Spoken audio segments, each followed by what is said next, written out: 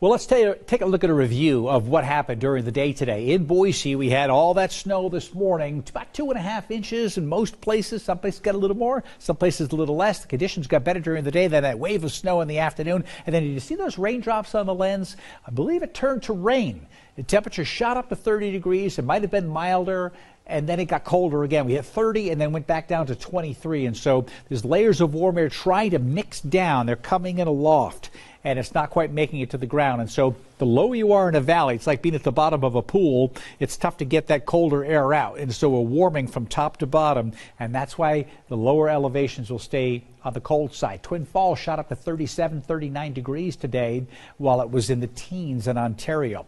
McCall, another 1 to 3 inches overnight by the morning. Some of that's already fallen, so expect snowy roads tomorrow morning, possibly another inch on Friday. Then we're going to start to warm up. You see these temperatures Friday afternoon warming into the mid-30s, and we could see mid-30s over the weekend. So it's a tough call on the snow level here. It's probably not going to be much of an accumulation in McCall, but wow, the ski areas will continue to pile up that snow, which is great news for the weekend.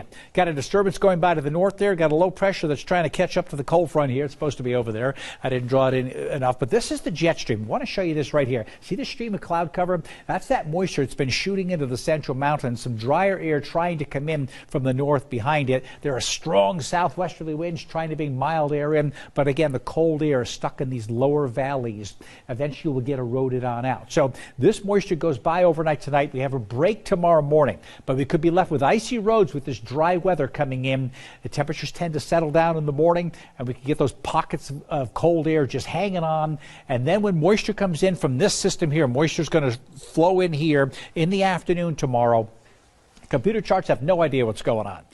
So what's typically going to happen is we're going to keep that cold air in the valleys, the western valleys. We could be 20 degrees and freezing rain, at least at a point in the western part of the valley, and at the same time be 42 degrees in Boise and east where there's rain falling. So that's the type of weather that could happen tomorrow. Anything in between could happen as well. We may have snow, sleet, freezing rain, and rain. The best chances of snow are going to be mostly in the mountains, but in parts of the valley, the best chances of freezing rain are going to be in the western part of the valley. So with all of this going on tomorrow, again, no precipitation in the morning, but I'll give it a 3 out of 10, only a 2 out of 10 for my Scott score for the whole day, because it's just not the best of conditions, because more precipitation in the afternoon. Even if it's just rain, it could freeze on contact where there's snow. Even if your car temperature says it's 35 degrees tomorrow and you're driving and the road seems wet, assume that it's ice. And if it's not ice there, it might be ice a couple of miles up the road. So just be careful on the roadways tomorrow. It is this area, Ontario, Weiser, Vale, Nissa. These locations could have pockets of freezing rain. South of Caldwell and Nampa as well, near Homedale. Watch out for that. Here's the moisture tonight. Still trying to hang on. Dries out. This is in the morning. No precipitation falling. But in the afternoon, this is midday, we're still dry, and then here comes the green. Now, this is what the computers don't know what's going on here. This is showing rain everywhere. If it's rain, it's going to be freezing rain over here because of the fact that we have the cold pockets of air. So the snow, rain, freezing rain, all mix as we go through the day tomorrow. And so something we'll have to keep an eye on. I'm going to keep you updated through the day tomorrow. We'll kind of isolate where those pockets of freezing rain and slick roads are. So watch out for slick roads tomorrow morning. And in the afternoon, that's when the moisture comes in. So rain, freezing rain, and snow late in the day.